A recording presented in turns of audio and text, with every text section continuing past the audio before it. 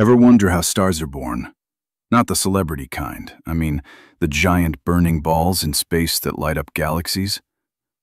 It all starts in a cloud, a huge, cold, dusty cloud in space called a nebula. Gravity pulls all that gas and dust together, tighter and tighter until, boom, the pressure and heat go wild and suddenly nuclear fusion begins.